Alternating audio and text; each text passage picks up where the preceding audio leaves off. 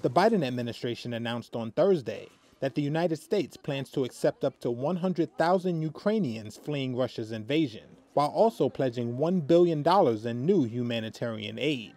This news comes after a month of bombardments touched off Europe's fastest-moving refugee crisis since the end of World War II, and coincides with U.S. President Joe Biden's meeting with European leaders in Brussels to coordinate the Western response to the crisis. This is not something that Poland or Romania or Germany should carry on their own.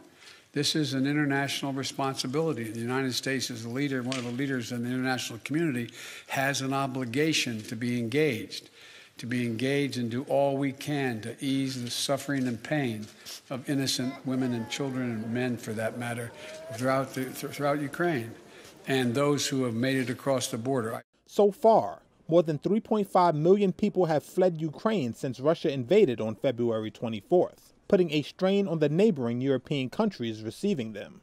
As a result, U.S. lawmakers and advocates have urged Biden to do more to help those seeking refuge in the United States. The Biden administration said in a statement it would use the full range of legal pathways to bring Ukrainians to the United States, including the U.S. Refugee Resettlement Program. The current effort to allow more Ukrainians into the United States is part of a broader series of aid measures announced by the Biden administration on Thursday, including $1 billion in new funding toward humanitarian assistance to support people still in Ukraine and those affected by the global impacts of Russia's war, which Russia calls a special military operation.